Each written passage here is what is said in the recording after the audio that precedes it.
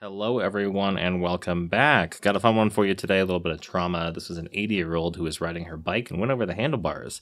The general dentist thought that they may have just been luxated, but as you'll see here, looking through the cone beam, pretty nasty root fractures on both 7 and 8. Always important to evaluate trauma cases with a cone beam because it gives you such a better picture of what's going on here. You can see on 7, it is the fracture is completely below the bone level, which is what we want. On 8, though, not only is it above the bone level, there's a large class 5 there to begin with. So let's talk about the evaluation. Normally I'd be taking pictures of all this, but because I have the video, this is fine. But if you've watched my lecture on trauma, it is important to document all of this just in case there was ever to be a lawsuit involved with one party suing the other party, things like that. The more information you have, the better. So thankfully, a video is very much awesome for this sort of thing. And I just wanted to show how I go through the process of evaluating it. So very gentle here, not having the patient. Notice I'm not doing percussion. This is the last time in the world you'd want to do percussion because the patient's already in so much pain. All I'm doing is just gently tapping on the teeth, very light pressure, just to see which ones are tender. Thankfully, it was only 7 and 8. Now what I'm doing is checking for the PDL, any bleeding along the sulcus, any probing depths, anything that might be of issue. And thankfully, these two looked okay. You'll see here in a second that the facial of number 8 was pretty bad. Now, unfortunately, this was maybe a day post-op accident, so she's still very tender in this area. So I wasn't able to completely evaluate that class 5 along number 8, but you can see the crack right there. And when we actually repair it in a second here, you'll be able to see that a little bit better. Take lots of photos along this area as well. Very useful for communication with the dentist. And what I'm trying to do here is see if I can't feel the fracture along the buccal on number 7. And thankfully, we're good there. Now, what we're going to do is some cold testing, make sure everything feels it. And I always test at a minimum of 6 through 11, just to make sure we get a baseline, because oftentimes you can have transient loss of cold sensitivity, things like that. So it's important to test multiple teeth. You can see she jumped right there on number 9. So we knew that one was going to be okay. No real response on number 8, but on an 80-year-old, that's pretty normal as well, that I wouldn't expect to see a ton there. Less of a response on number 10 here, but I believe eventually she did feel a little bit. There you go. And then real gentle here while testing both of these because they're so loose. I didn't expect to really have any cold sensitivity on either of these teeth because they were the traumatized ones, but it's important to have a baseline. That way you can compare it to something after. You can see she's not really responding to either of these teeth.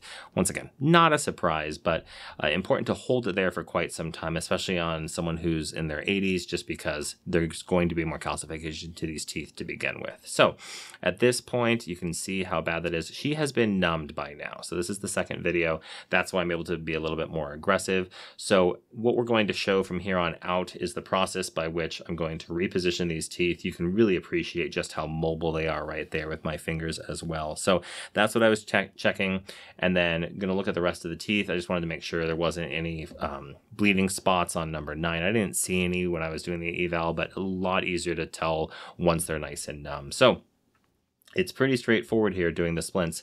I'm going to use a rib-on splint. That's my preferred option for this sort of thing. I have a knockoff one that I get from eBay because of course I do. But the first thing I'm going to do is cover the exposed dentin on number 9. That's one of the most important things because the theory is that if the tooth has been traumatized, you're going to have a lack of blood flow for a little bit, which could allow for bacteria to travel through the dentinal tubules to the pulp and cause pulp necrosis. So that's why I'm going in here with a little bit of Vitribond, just covering those exposed dentinal areas to make sure we don't have any path for the bacteria to get inside there. It'll also help with sensitivity because the fluoride has a calming effect on the pulp tissue as well. So that's what we're going to do there. Pretty straightforward. That's all we had to do to take care of number 9. She will be seeing her general dentist eventually for the restoration on that one. He's extremely talented. I'm not worried about those at all. Now, I did notice here that the crack, as you can see, is quite large. I already talked with her that this tooth is not going to be worth saving, unfortunately, but it does serve a purpose here in the short term of it can help stabilize number 7 better than number 9, a tooth away, could. So what I'm going to do here is use that same Vitribond in the class 5 site to help kind of hold the two pieces together. We already know this tooth isn't going to be worth saving. It's going to need to be extracted. So it's not like this is a problem. It has to hold on for maybe a month at most. And that's all I really need to get out of it. So this is what we're doing here, like here, there, and I'm holding it from behind with my finger to help get it into the proper position. And I'm feeling with my finger where number 9 is and pushing it back to that spot. So it's a lot more stable here. And that's pretty much how that process goes. So we've finished with the Vitribond at this point, and we'll start the process now of making the splint. So as I alluded to earlier, I like using the rib-on ones. You can use a variety of different things. Fishing line is one of the most popular, very easy to use. And you can also use ortho wire. Now, I just happen to have rib-on in the office, and so very easy to quick kind of measure out how far we need to go, cut that using some scissors or a 15 blade, and then we'll start the process. Now, how this material works, it's a fiber reinforced resin kind of fiber pretty much, that as you fill it with bonding agent and flowable, it will solidify a little bit more. So what we're doing here is just getting this process all ready. I'm double checking to make sure that it all fits, and notice I have the quotes around there because this does come from Italy. It's a lot cheaper, or more affordable I should say. It's not cheap than traditional rib-on. Still works just as well, and for something that's temporary and only has to last 2 to 4 weeks, I'm okay if it's not the fancy name brand stuff, because there's no difference otherwise. So the first thing we're going to do is start the etching process using phosphoric acid to make it so that we have something to bond to on the teeth themselves. No need to place a rubber dam here or anything like this. There's thousands of ortho appliances that have to last a lot longer than 2 to 4 weeks that are on here. I like to go plus 2 teeth on either side. So you'll notice I went all the way to 5. That way we can pick up number 7 and 8. And then it just makes sense to me. The canines are the biggest tooth up there, and they have some of the strongest bonding spots. So for me, it makes sense to extend it over to the canines. So most of the time, I will be doing plus 2 teeth on either side of the traumatized teeth, as well as picking up the canines on both sides, just to make sure everything's nice and stable. Now, I noticed there that didn't look quite as perfect with the Vitribond down in the sulcus. One of the things with any trauma is you do not want to leave any composite or other materials near the gingival sulcus, because that can serve as a nidus for inflammation, which means more bacteria, and we don't want that. So I'm just taking my 012 burr, really gently brushing this off, making sure that it's a nice smooth surface. This tooth is going to be extracted anyway, so it's not that big of a deal that it's a glass ionomer that we didn't etch and do all that. I'm just using this for stability right now. And with trauma, sometimes you just have to plan that, okay, this needs to last for just a few weeks while everything else stabilizes. But I wouldn't send her to get this tooth extracted right away. This is still a decent tooth, and we still have some use out of it. So as you can see, nice etch spots on all of those teeth, and now we are ready to start the process. So how I'm going to do this, I will start off by placing the bonding agent. I'm using the universal. This is one of those cases where the universal agent is very fantastic because it's just the one. You don't have to wait for 1, 2, or 3, multiple steps. This is why ortho has used universal bonding agents for a very long time. And just making sure I get enough on 7 and 8, because those are the 2 teeth that we really need to stabilize. Air thin with the air-only strop coat to make sure we get a nice small amount of bonding agent there. And then like here, it's really straightforward as far as this part. The ortho assistants who are watching this, why are you watching this? But if you are, shout out in the comments. But ortho assistants are probably like, oh my God, he's doing this so wrong. And compared to what you all do every day, yes, I'm probably am. But this works great for the trauma, and that's what we're working on here. So like here, all of that. And then we're going to start the process of splinting the teeth. So when I do this, I want to stabilize the splint with the solid teeth first, then come back and do the traumatized teeth. So what you'll see here, and sorry there's a few more delays in this one than normal. This is the first time I had done a trauma case with this assistant, so I was trying to walk her through all the different steps, because while we do see a fair amount of trauma, it's most of the time I'm not making splints, so I only make probably 4 or 5 splints a year, maybe. We tend to be able to manage things in a different way, or they've already been managed for us. This is just one where I caught them pretty quickly. So we're coming in right now with just regular flowable. I think she actually used the opaquer instead of the A1, but it's okay. It's temporary. It doesn't matter. Notice I skipped 7 and 8. That's on purpose, because what I'm doing is I'm going to stabilize the splint first, then attach the teeth that are traumatized. So what you do is you gently just push it down into the composite, as you can see, and that will start the process. It's okay if it moves a little bit. That's pretty common. And it's okay if it doesn't stick up. Usually you have to hold it in place for this first part here. You can see that number 5 just wants to go flying off on me. So what I'm doing is holding everything kind of stabilized. The assistant will then come in with the light cure, and I'm being very cautious to make sure none of this is near the gingiva. You want it to be high enough that it's not near the gums, because once again, any inflammation in there can serve for a nidus for bacteria to enter, which is exactly what we do not want to have happen. And you'll notice, maybe it's a little tough to see, I am holding number 5 back in place as well, because that one was a little bit loose. And this is just a quick snap cure to start the process. I think we do 20 seconds for maybe the entire thing, but now that is the start of a stabilized splint. To make sure that it stays nice and strong, you then take another layer of flowable on top of it, and that goes through the resin and kind of forms a really nice stable bond, pretty much.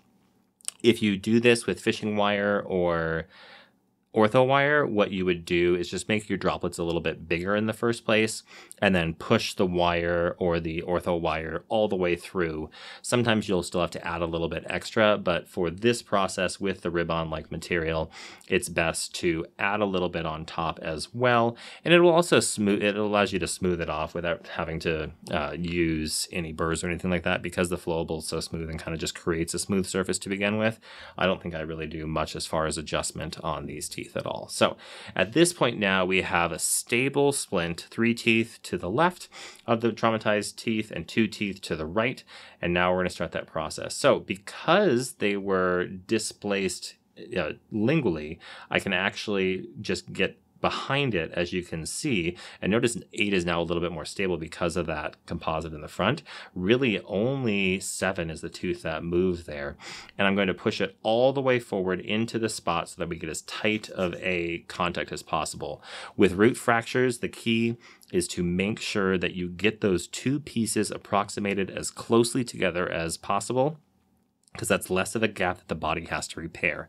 The most ideal way for root fractures to repair is a hard bony connection between the 2 teeth. Obviously, the worst is soft tissue, but as long as we get stability, the prognosis on root fractures is much, much, much higher than anyone actually thinks. So what I'm doing here is checking with my finger to see if there's any rough, sharp spots, and really, it wasn't bad at all. Everything felt really, really smooth, so I decided not to go back in, just leave the nice composite and the smoothness, and you can see those teeth are now stable, stable, stable. Okay, what is the final thing we have to do? It's me, so you know it's adjust the occlusion.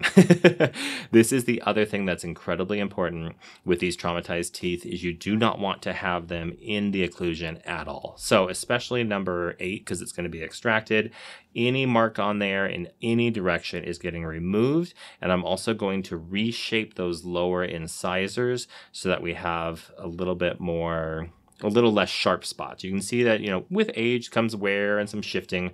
Most people's lower incisors have a little bit of wear and crowding.